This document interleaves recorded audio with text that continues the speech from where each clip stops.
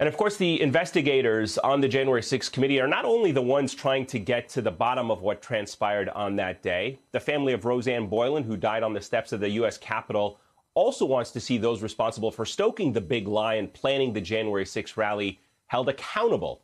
Now, as I documented in my recent MSNBC podcast, American Radical, Rosanne Boyland drove up to Washington, D.C. from Georgia to attend Trump's rally on January the 6th. She was one of 4 people who died at the Capitol that day, but to this day, her family remains unsure as to how Boyland ended up there. Now, Boyland's younger sister, Blair, told me she believes that former President Trump actually played a decisive role in her sister's journey to Washington and ultimately her death. Do you think there is a direct correlation between President Trump and what he was saying about the election fraud and what your sister believed? Oh, yeah, definitely. I think, if he hadn't have said anything, I mean, there wouldn't even been an event up in D.C. on January 6th. So she wouldn't have been there and she wouldn't have died. Now, Boyland's older sister, Lonna, and her brother-in-law, Justin, believe that January 6th was in fact a terrorist attack. But they also believe that people like Boyland were lured to the Capitol and that those who promoted the rally need to be held accountable for her death as well. I don't want her to go down as some crazed Trump fanatic terrorist person, because that's not the person that she was. And when my daughters grow up and learn about this in history class, I don't want them to automatically tie Rosanne with this terrorism event. For me, in regards to January 6th and all of the people that died and injured up there, both Trump supporters and the Metro and Capitol Police, we owe it to them and to ourselves to find out who really is behind this and how it happened, because this was, an act of terrorism. Like I said, we don't think that Rosanne was a terrorist.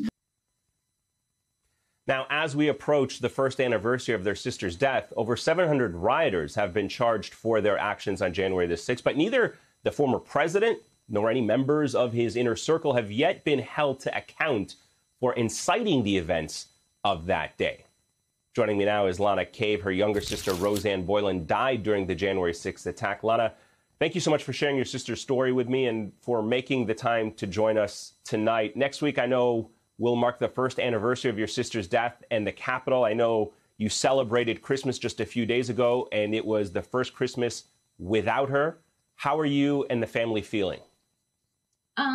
Well, it was rough, obviously. And Blair and my brother-in-law have the COVID, so it was awkward that way. And then also Rosanne wasn't there, so it's just kind of the crapshoot that is 2021, I suppose. I know we've been talking a lot about accountability, and I wanted to hear from you what accountability for Rosanne's death and for the riot look like, not just for you and your family, but for others that you're speaking out on behalf. Do you believe there will eventually be some form of accountability from the highest levels of government all the way down? I mean, I would like to think that there will be, but I mean, I'm not holding my breath. I feel like people with power usually find a way of finagling out of things. So I don't know. I hope so.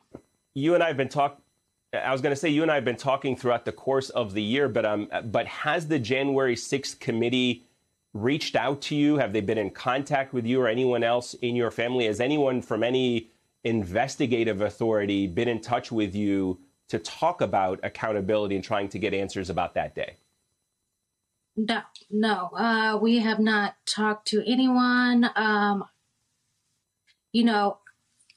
There's been a lot of misconceptions as to why, I spoke out, and we've not received anything from anyone. Well, tell me a little bit why you have decided to speak out. Why is this important for you to try and get to the bottom of how your sister was lured to the Capitol that day and who's ultimately responsible for it? Yeah, of course. So, Rosanne didn't radicalize herself, I think is the main thing that people are not really addressing. There's millions of people in this country that all believe the same thing. And from everyone that I've spoke to on that day or since then that was there that day, all of them all love their country. But they were just, ill-informed as to what was really going on and why they were going there, or, the disinformation about the big lie, the steal. I think that they were just used as pawns, and there's the potential for it to happen again.